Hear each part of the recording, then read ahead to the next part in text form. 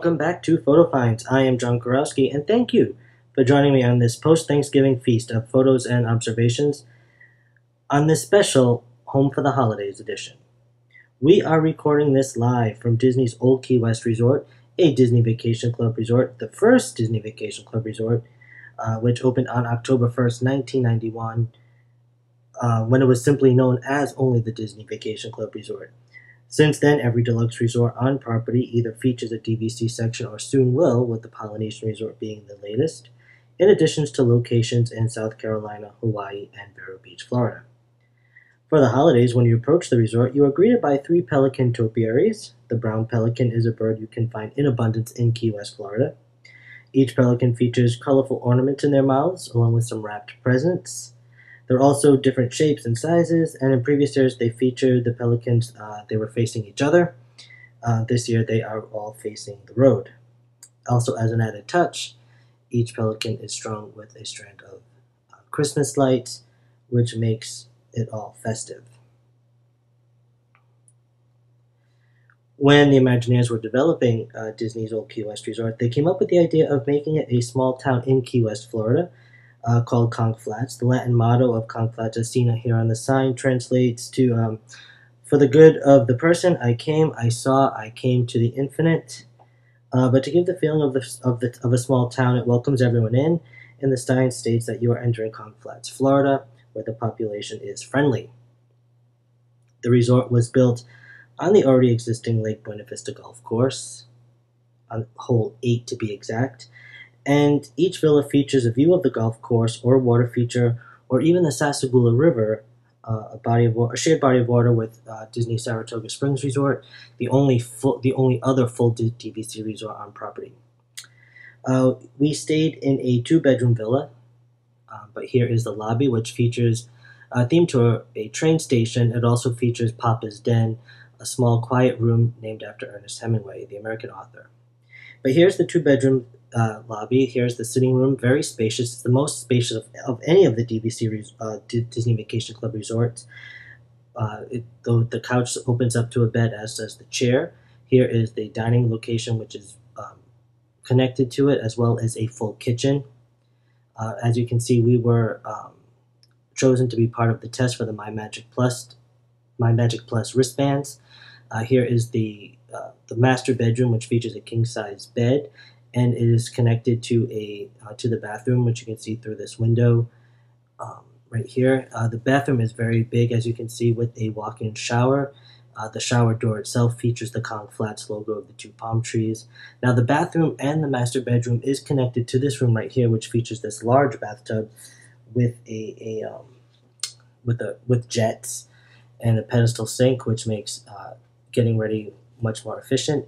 This is the other bedroom that is hung off the other side of the room with 2 queen-size beds. It also features its own bathroom as well.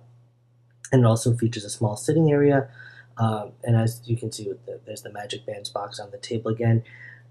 We had a very hard time with the Magic Bands during part of the test. It would not let us make a My Magic Plus profile,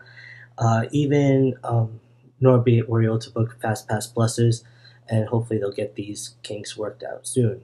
On a more positive note, Disney Vacation Club members have been welcomed home since 1991, since it opened, and for the past several years, there's the annual tradition of the DVC Merry Mixer.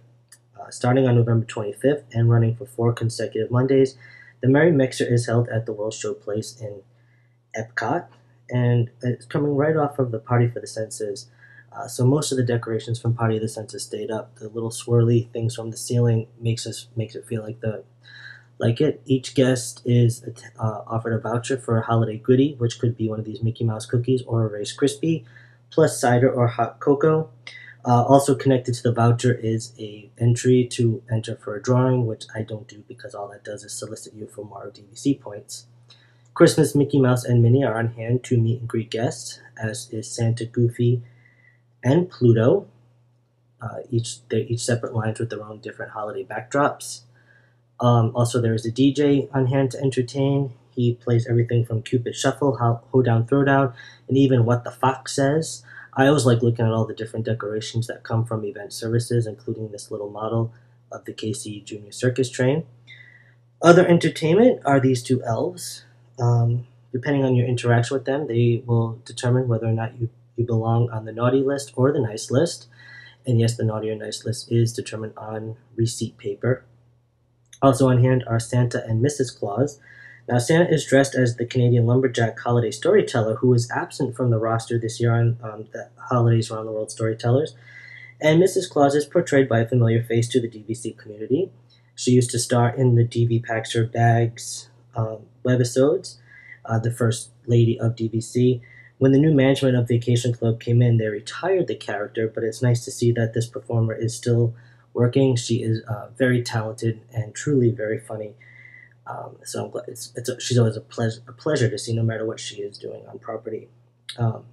With the discontinuation of the Canadian holiday storyteller comes the change from the bagpipe rock band Off Kilter. For the holidays, they have changed to the Canadian Holiday Voyagers. It still features regular and alternate members of Off Kilter. This group is led by a female singer performing holiday carols. Off Kilter has a small but passionate group of fans who look at this move as controversial and quite not happy with the change, but it's worthy to note that the fans and the band members are probably happy that they're still able to sustain a living as musicians. In France, these peppermint add-ons to the light post comes in like the pinwheels or the half candy canes. Very nice addition to holidays in France. But what is sadly absent are these Bon Appetit Remy banners as the Remy interacting animatronic that used to entertain for lunch at Chefs de France has been abruptly discontinued. The great holiday tradition of Candlelight Processional started last week with lots of big changes to the popular show. Most notable is the set. The center tree that used to contain of the Walt Disney Classic choir has changed to this tiered birthday cake-like structure. Also, the stained glass windows that flank both sides of the stage have changed to this more quarter of a circle with these triangles to give that Epcot Spaceship Earth feel. The new tree switches up how the cast stands. Before, the taller men would stand at the top, but now the shorter females take the top while the taller guys are at the bottom. This is how we decorate our trees at home. Larger ornaments on the bottom, smaller ornaments on top. Also, the star, which you see on the top, has changed. It's now hanging stationary throughout the show. The most previous version of the star would rise from behind the cast, and before that, it was actually a headpiece that the top would wear, strapped to under his chin. Other altercations to the show, the song Do You Hear What I Hear is no longer included, and the notable omission to Dr. James Allen's 1926 poem One Solitary Life. No matter what your beliefs are, or whether you feel the show, based on its content, belongs in a theme park, it's noteworthy of the latter omission, as this was one segment of Candlelight Processional, besides the narrator, that will consistently receive applause after it was recited. The show debuted on Friday, November 29th, with guest narrator Gary Sinise, who announced during the show that this was his 10th year performing as a candlelight narrator. And on the other side of World Showcase, Duffy the Disney Bear started greeting guests in his holiday attire. This outfit Duffy has been wearing for the past 3 years. And also over in Tokyo Disneyland, when Duffy originated, these are the outfits that they created. They like to switch out their merchandise and entertainment offerings from year to year. So when you're walking around Cape Cod Village, you will see lots of merchandise, and Duffy and Shelley May, his gal, wearing this. One of my favorite add-ons to Tokyo Disneyland is the addition of this popcorn bucket for the holidays, featuring the little green man from Toy Story. I've been carrying this around the parks every time I go to Mickey's Christmas or Holidays Around the World or the Osborne Lights, and it is noteworthy how much attention it gets, how many people ask me where did I get it, or just pointing at it.